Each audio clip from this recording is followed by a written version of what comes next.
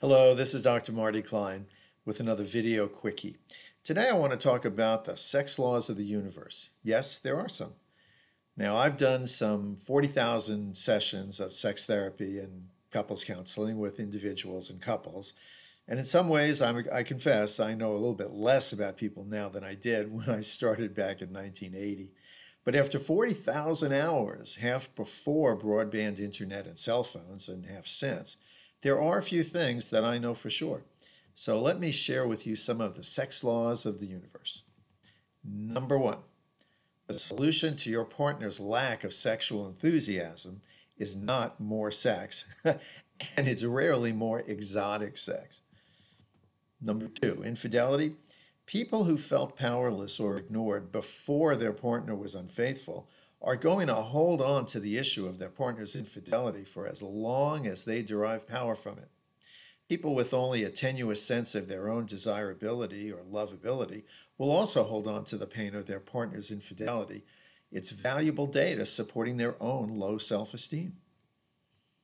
Number three, when should you talk to your under 18 kids about sexuality? Well, if you haven't done it in the last few months, it's time, regardless of their age. We talk to kids over time, over and over again, about sexuality. It's not a one time conversation, is it? Any more than talking to them about nutrition or their health or money is a one time conversation. Let's continue with sex laws of the universe here. People who respond to their bodies aging, wrinkles, unwanted flesh, stiffness, etc. People who respond to their bodies aging by losing interest in sex should realize that that is a one-way strategy. It's not like your body will at some point start to look younger and you can resume feeling sexual desire. No, the challenge of being human is to realize that your sexuality is not dependent on looking or moving like you used to. Now, here's another law of the universe. Everyone wants their sexual partner to enjoy sex, of course. But insisting that your partner climax every time you have sex together is a guaranteed way to reduce sexual pleasure and desire and frequency. Now, here's another law. Emotions affect everyone's interest in sex. Every single person, regardless of gender or age or anything. Emotions affect everyone's interest in sex. Every single person and every single feeling, anger, sadness, self-consciousness, confusion, fear, humiliation, stubbornness, competitiveness, regret, eagerness, gratitude, pride, appreciation, hope. Emotions affect everyone's interest in sex. And if your emotions affect your interest in sex, it doesn't mean that there's something wrong with you. That's the way the human nervous system is wired. Now let's talk about arranged marriages for a second. Here in Silicon Valley, I work with a lot of couples who are in arranged marriages. Almost all were virgins on their wedding day. Now, I have no quarrel with this, except that such people are almost never adequately prepared for marital sex. The resulting shame and confusion and self-criticism and emotional alienation typically makes the arranged wedding night a painful disaster. And worse, this launches the couple on a lifelong story of inadequacy, sexual mismatch, blaming, and isolation, from which, in my experience, they rarely recover. Well, let's talk about non-arranged couples. When people don't want sex with a partner they love, here are a few questions that can help explain why. What are you angry about?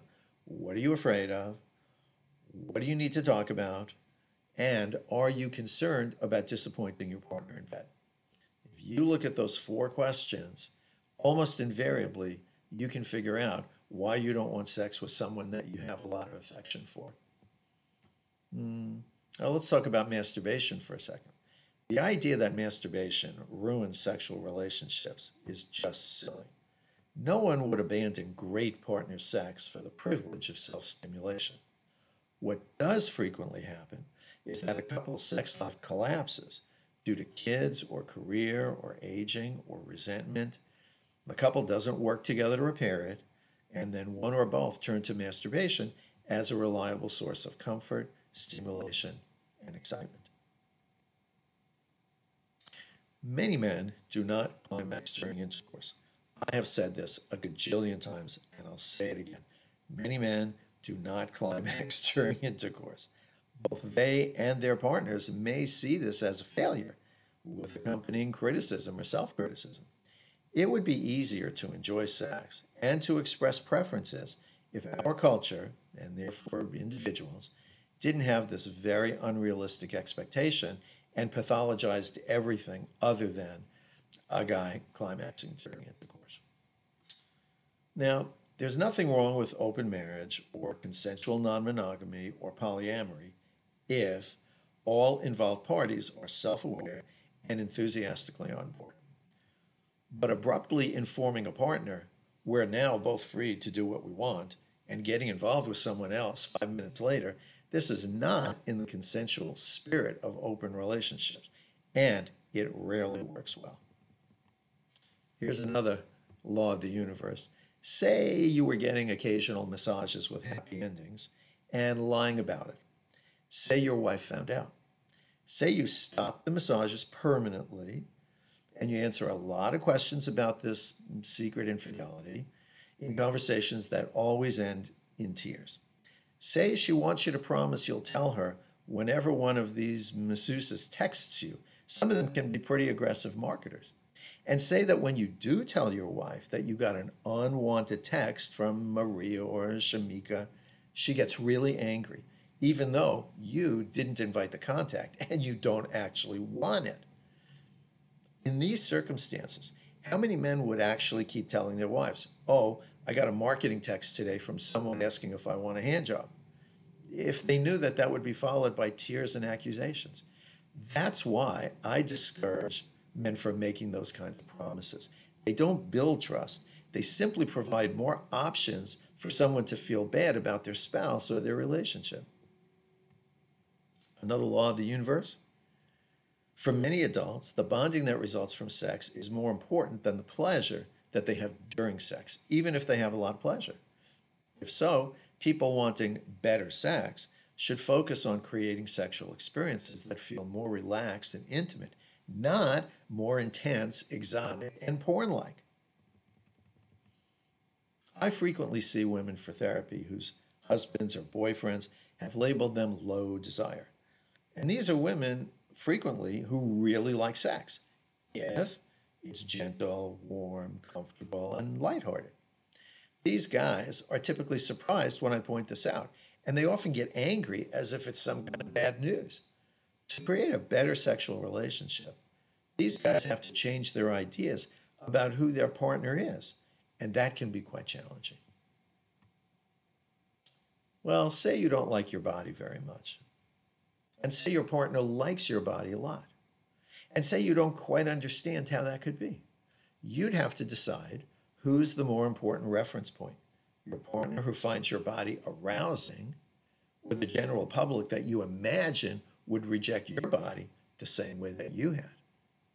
Rejecting your partner's desire for your body because you hate your body is foolish.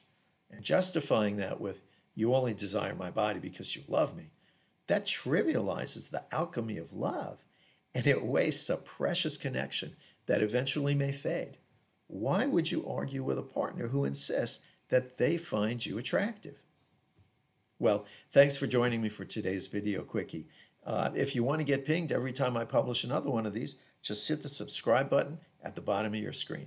Thanks for joining me.